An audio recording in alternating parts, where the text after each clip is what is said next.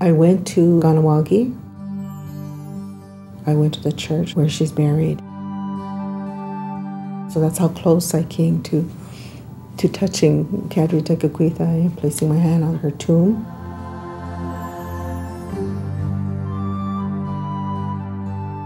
She was strong in her faith, and I think that that's why, as an example for us, not to give up. As a young person, she prayed all the time, and she'd seen crosses everywhere. She'd be walking and she'd see crosses. And I've tried that too as I'm driving along the road, and it's amazing where you can see crosses. She is a First Nations person who really has all the qualities of sainthood and is on the verge of sainthood, is beatified, and certainly a model for all peoples right now. A young woman of Algonquin and Mohawk ancestry also deserves special recognition today. Blessed Kateri Tekakwitha, who has not heard of her outstanding witness of purity and holiness of life. It was my personal joy to beatify this woman of great courage and faith, who is known by many as the Lily of the Mohawks.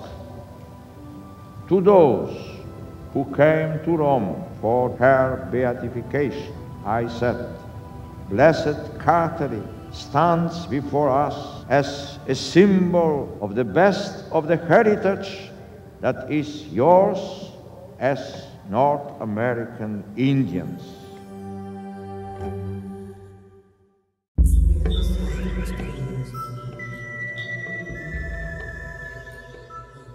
Blessed Kateri was a Mohawk woman from what is now Quebec and New York State area of the land, but it was just Mohawk territory at that time.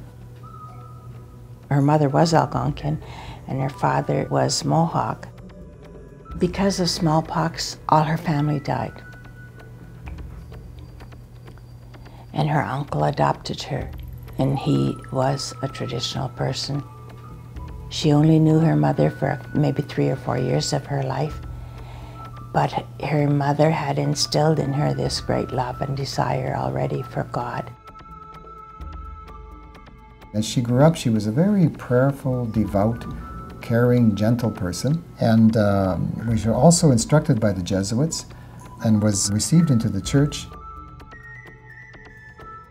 She ends up in Kanawaki, Quebec, and she lives a life of prayer, of love, of sacrifice, to the extent that she believes she's being called to live a life of virginity, to live a life of a religious. She wanted to start a community of women. She didn't really become a sister, but did make a vow of chastity. Apparently, I think that was in 1679, I believe. And she used to go into the bush and into the woods and just pray to Jesus, and really believed in God as Father, Son, and Holy Spirit. She had a full, mature Catholic faith. And she wanted to know more about this Jesus who loved so much that he was willing to die. And she had already heard some of this from her mother. And so she receives the faith and lives a life of penance and suffering for the sake of others.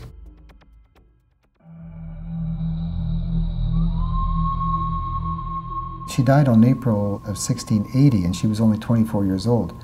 So for her to have had that amount of impact on people, not just her community, but eventually the whole nation, having lived only 24 years, puts her in a sense very much like Sister Thérèse of Lisieux, who died at the same age, I believe. So in a sense, we have our own Catholic Christian counterpart to Saint Thérèse of Lisieux.